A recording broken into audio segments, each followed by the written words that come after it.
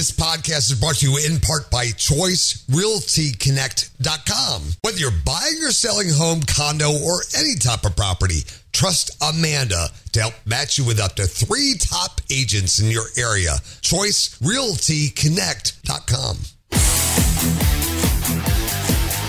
Hey, all you rock stars from Washington, D.C. This is the Rock on the Money Podcast, episode 123. It's time to talk about saving, investing, and protecting all of your hard-earned monies.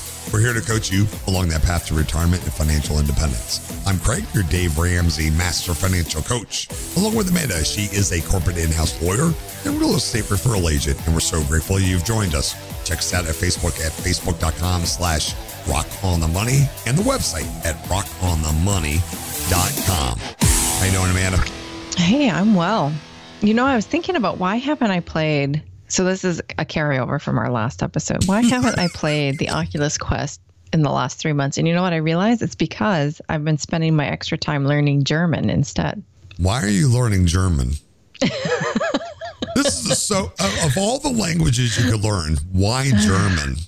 Yeah. So I'm putting it out into the universe that I'm going to go to Germany for our next move. Now, this is not certain at all, but I figure... What? You're supposed to come to the Pentagon. No. Yeah. Back on it. So it's going to be highly disappointing if we don't end up moving to Germany and I suddenly know German. But yeah, I'm a big believer in positive thinking and putting the thoughts into the universe to make what you want to happen. Well, Germany is amazing. That according to I did one of those give up your personal information DNA kit things. Yeah. And I'm 80. I'm like your personal information. Yeah, whatever. Exactly. That's exactly why I haven't done it. Just yeah, whatever. I'm already on Google. I have a Google phone. Who cares? Whatever. It's done. Almost 80%. I'm almost purebred. Everybody else has this long list. 10% this, 5%. No, I'm like 80% right in that region where Switzerland, France, and Germany meet. Mm-hmm. Right there. And they came right to Pennsylvania and right below Pennsylvania where I'm located. So I basically have done nothing with my DNA for my ancestry. They migrated to southern Pennsylvania, and I'm basically right in the same region they migrated to. So, but Germany is my homeland, apparently. Uh-huh. Yeah, so we were talking about, well, where would we like to go next if we had our pick? And that's what he said. And I'm like, I don't want to learn German. And then the next morning, I'm like, well, I guess I better learn German. No, Germany is really cool. Really cool. Really, I think you'll enjoy that. Yeah. So it was never like a lifelong dream or anything to learn German, but I'm working at it every day for half an hour or so. You were supposed to come to the Pentagon. Well, who knows? It might still happen. Okay. Anyway. Hey, stop putting negative energy into my universe, Craig. Okay. Personally, I'd rather go to Germany than Washington, D.C. to be based at. Okay. Yeah. All right. Hey, what we got on this podcast? We have 6 social media questions, once again, that covers a broad range of topics. Perfect. Here's number 1. I am not eligible for a Roth IRA due to income limits. You've brought that up many times. Should I go full 15% into my company 401k, which matches up to 6%? Or should I put the maximum $6,000 into a traditional 401k? And then the remaining of my 15% into my company 401k. I wouldn't complicate. I think they got some terminology mixed up there. When they mean maximum $6,000 into a traditional IRA is what they should have meant? Yes. Yeah, I think so, yeah. Anyway, go ahead. So this is happening more and more with some of the people in our group, which is awesome that you've worked hard to get your income to a certain level that unfortunately the losing end of it is that you aren't allowed to make Roth IRA contributions anymore. Congratulations, everybody. Yeah, you're winning. Yeah. So a couple of things here. One, you can, depending on your level of sophistication, well, first of all, since you're getting a match, don't leave that money on the table. You definitely should be contributing to your 401k at least up to whatever the match amount is. So if it's 6%, then that's definitely what you should be contributing to get that full match. Yep. Then if you'd like to take advantage of the Roth IRA, there's a backdoor way to do it by putting your money into a traditional IRA and then immediately recharacterizing it into a Roth IRA. And you'll have to work with your provider to do that. But if you do it right away, then there shouldn't be any gains for you to pay taxes on. And this is fully legal, people. I just want to point that out. It is. It just it's kind of like a loophole thing, but yeah, you have to do it immediately. Flip it over. Right. Yep. Yeah. So that's the other option. So I would do that for the rest of the 15%, unless that's more than $6,000, because again, you're still going to be capped at $6,000. If you're not wanting to do that, and that's totally fine, you don't have to do that, then I would just keep it simple and put the entire 15% into your 401k. There you go. Sounds good. I'm not going to add on to that. That was awesome. Hey, question number 2. I love this one. Hey, how do you guys stay motivated when Murphy's Law constantly kicks you in the teeth? Earlier this year, I got into an accident. Luckily, insurance paid most of it, but the $1,000 deductible. Then our air ducts needed cleaning because of our previous owners. And now we have a burst water pipe that's leaking into our basement. So the question is about motivation. Yeah. I totally get it. First of all, I'm really sorry to hear you got in an accident, but the insurance paying it is not luck. It's that you were smart enough to have insurance in place and you chose the deductible limit of $1,000. So not really luck. That's more of a, hey, I planned ahead for this and I'm a responsible individual. Air ducts needing cleaning in the house, that's kind of just something that comes along with ownership and should be in your budget for the regular cost of home ownership.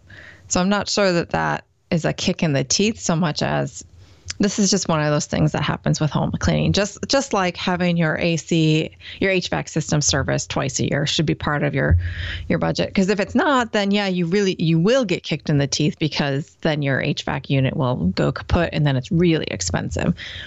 But I do get it that then when it's something, water burst pipes or your dishwasher goes out, or like, here's an example. This happens to me all the time where it seems like all at once things are happening. Yeah. Then it feels like kicking the teeth, because if it were just like one thing a month, then you're like, yeah, this is just part of life, right? Right. But we went to turn on our hot tub and it wasn't working. So I had to call and get that repaired, and it needed a whole new motor plus the service cost. So that was like $600. And then we were floating in the pool last week, and I'm like, it's so, people always say pools are so expensive, but ours is so easy. We just have to do, throw in this once a month, and we never have any problems with it. First of all, never say that.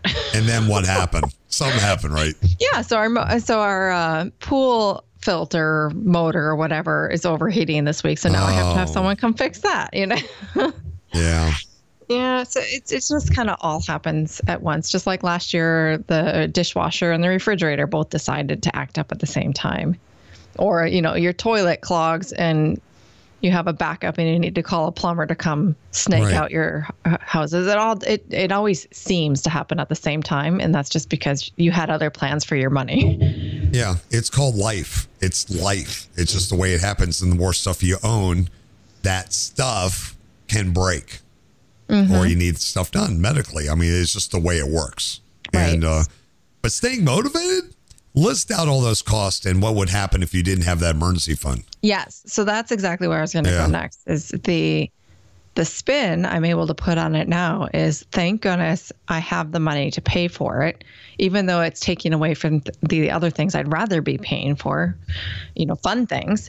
But at least you have that, and you don't have to, suddenly you're not put in the poorhouse just because of it, or, you're not putting huge amounts on a credit card or something like that. We stress that emergency fund so much in baby step 3, which is 3 to 6 months of your expenses into just a regular savings account, not invested, just savings account. If you don't have that buffer, you end up doing what Amanda just said. You put it on the credit card at whatever interest rate it could be. It could be 27%. 17, I don't know what it is. But the people go down the spiral. And once you keep doing that, then now you have to pay that off. And then you're getting fees on top of that, interest on it. And then you can't get out. You're trapped by the credit card companies or however you got the money, like title companies, 400%, all this payday loan stuff. And then you can't get out. The whole basic of that, having that emergency fund, is to keep that from happening. So you can keep moving forward, because Murphy will happen. That will happen. It is guaranteed to happen. Death and Murphy will happen. It's just called adulting, like. But you got to be prepared for it. It's all part of planning. All the time. Yep. And sometimes it clumps together and it feels like, you're getting. It does feel like it. Yeah, it does feel like it. Hey, question number 3. I am debt free. Congrats. I paid off $7,000 of debt this month. I don't feel any different, Amanda. when is the good feeling supposed to kick in? Well, there's not a fairy that comes and like taps you on the head and gives you a magical feeling or anything like participation trophy or something. Nothing. Right. No trophies and no party that anyone's going to throw for you except for yourself internally. So I think this is normal, actually. I think you've been in this one set of like you're on one mental path. You're gazelle intense. You're paying off debt, and then when it's over, you're like, well, now what, right? Right. So I think that's fine. The good feeling's going to kick in probably when next month rolls around and you don't have that bill. There you go. I think it'll probably take until then before you really have that feeling and you're like, oh, holy crap, I have a lot more money in my checking account this month. That's what happened to me. Is like once you have everything paid off, and then now the money's not going out anymore. And then all of a sudden, within a couple of months, like, holy crap, how did I end with $5,000 in my bank account? Yes, and you'll see how quickly that adds up. So it might take a couple months of you not having those payments before you start to feel that. I think you're probably not feeling it now because you just wrote the last check and your checking account reflects that, right? Right. You have nothing. Yeah. Mm-hmm. No. And you're on baby step 3 now. So now you need to build up but you're going to build that up pretty rapidly because all that money you were dumping into debt is now going to a emergency fund, into a savings account. And trust me, you're like, oh my God, I was paying all that out. That was my shock. I'm like, how much money have I spent in my life that I wasted on debt?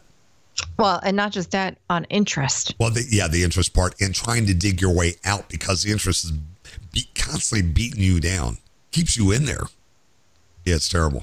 But yeah, I think a couple months. I'd love to hear back from this person. Yeah, like, you're right. I think that feeling's totally normal. You're not doing anything wrong. It's just, there's just no fairy. All right. We'll be back right after this. We're going to take a little break and hear about choicerealtyconnect.com. You should use it. You're a little baby. Yes. We'll be back right after this. You're listening to Rock on the Money.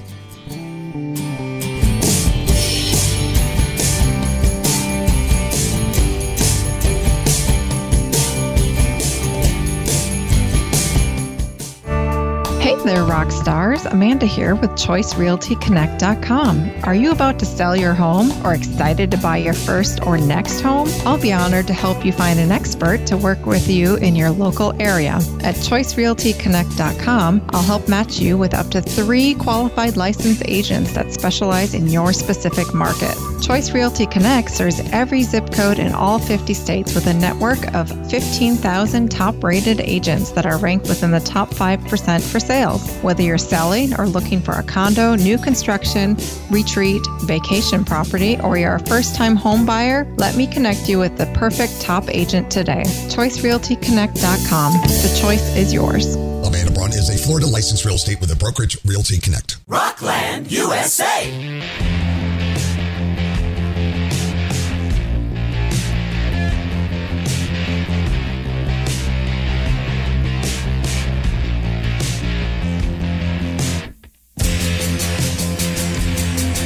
Hey, welcome back to Rock on Money with Amanda and Craig. Facebook.com/Rock on the Money is the page. And Facebook, let's see, rockonthemoney.com. What's our website address? Rockonthemoney.com. By the way, they just now changed all the Facebook pages to look differently again. Good old Facebook. Good old Facebook. So, things look a little differently across Facebook by now. I think everybody would have seen it by now. Happened on Monday. There were so many problems with it last week. Maybe they've delayed it. I don't know. Hey, I got a question for you. Okay. Curious, what is a good grocery budget for 2 people? Thanks in advance. Well, so Craig, yes, you've made a promise to this group the last couple of weeks. Well, my voice. Okay, number one, my voice is slowly coming back. Okay, so yeah, I've been waiting for my voice to come back to make these little tutorials and explain like how to do a budget, or at least have the percentages. Like, here's a form, fill it out, enter all this stuff in, and then you can see what you call as a leak. Like, I got too much money going out in entertainment or food or my transportation. And that way you can rebalance everything and see what can I cut out of that, because maybe I'm spending too much money in that one.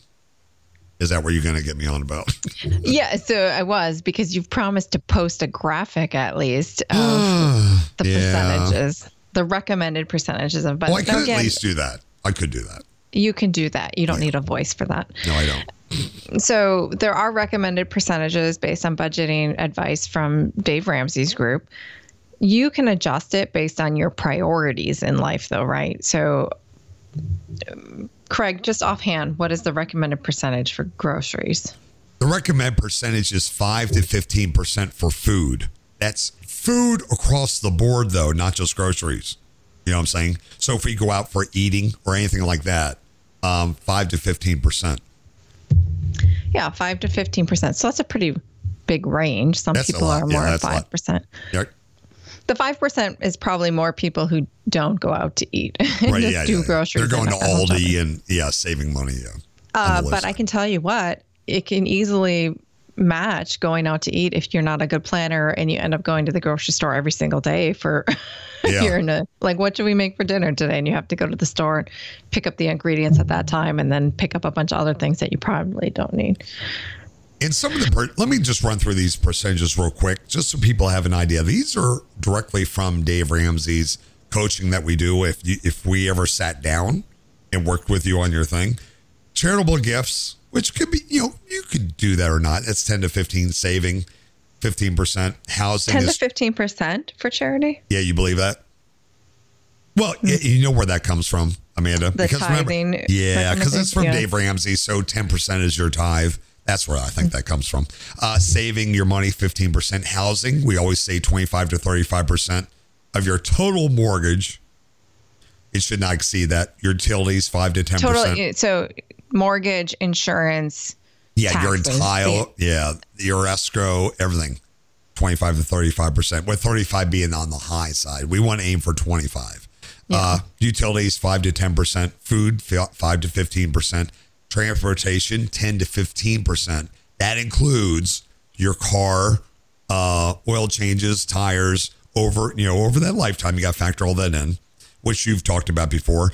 If you have a car payment, all that goes in there, right? Clothing, 2 to 7%.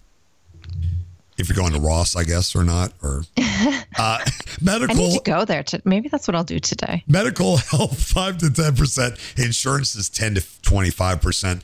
Personal, that's what you get. You have your personal account, 5 to 10%. Recreation, 5 to 10%. In debt, 5 to 10%. Yeah. So obviously your categories are going to be different depending on your priorities and where you are in your baby step journey.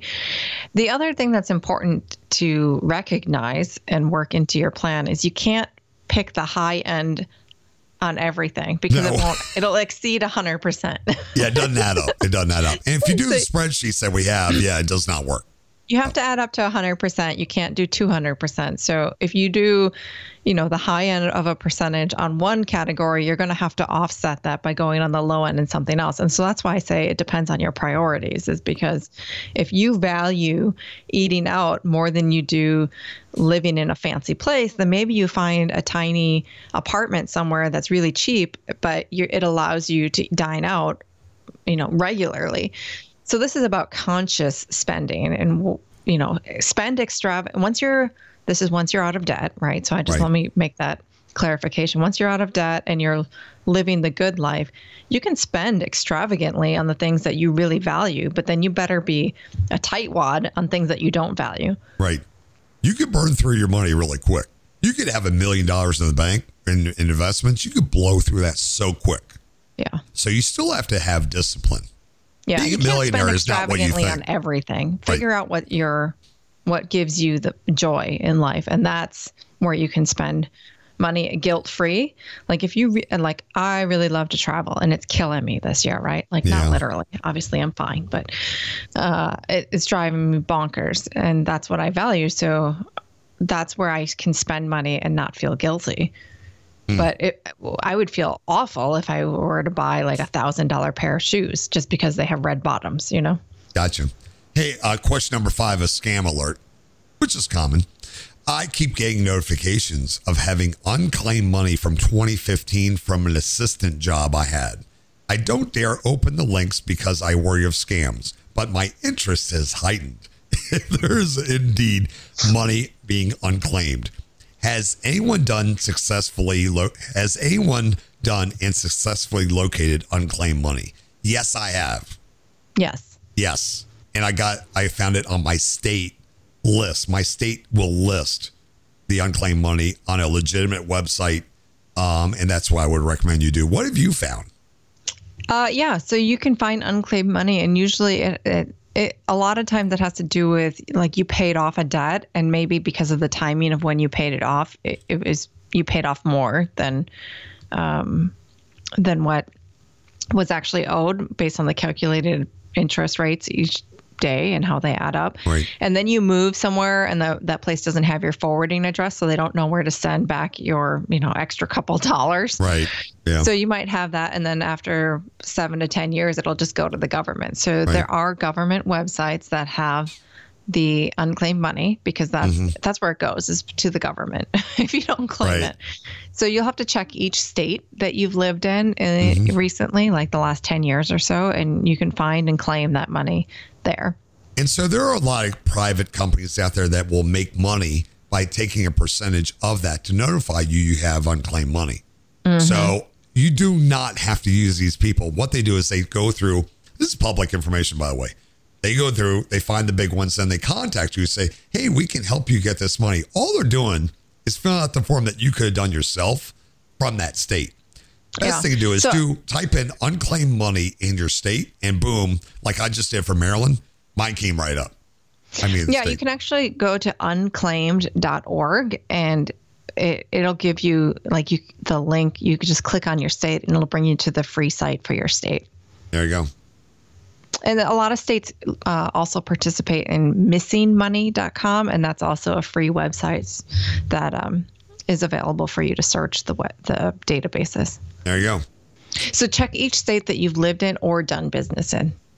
Ooh, there you go. Okay, last question, Amanda. Want to start a Roth? Best one to go with, and how much? That's the entire question. Okay, so I think this person is asking about a Roth IRA. Probably. Because again, Roth is too general of a term. It's just how the money's classified for tax purposes. Yep. So you don't start a Roth, you start an IRA, and then you designate it as Roth.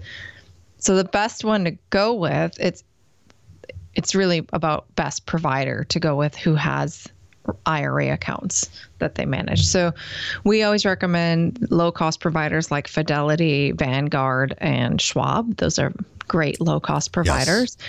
And depending on your income level, you're going to want to check and make sure that it doesn't exceed this. You can, but income levels are set by the IRS every year, the income limits. So check the IRS's website for this year's limit or whatever year you're doing this. The limit that you can contribute is $6,000 per year. So that's how much. Perfect. Can you tell everybody what a Roth is? This keeps popping up. I think people really get confused what a Roth really is on both a 401k and IRA.